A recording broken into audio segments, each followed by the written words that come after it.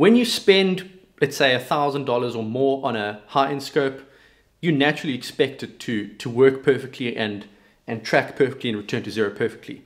But naturally, when you purchase a budget scope, let's say $500 or under, you're going to be a little bit concerned about where the corners were cut with internal components and tolerances and the way everything's put together.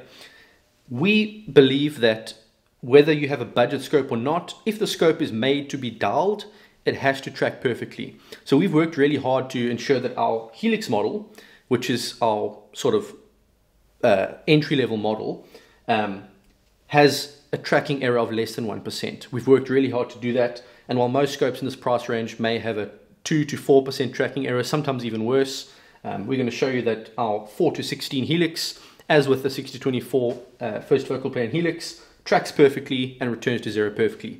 So we've got one here on the collimator, which is an instrument that we use to check things like reticle calibration and tracking precision. And we are going to hit record on this camera. This unit's in mils, and so is the collimator, so it'll be easy to check. And we are going to start right on 0, and we are going to go up. That's 6 mils, 1 full revolution. And let's just keep going. That's 12 mils, that's another full revolution, and it is tracked 100% perfect, not even 1% error. So that's great. But does it return to zero? Let's check.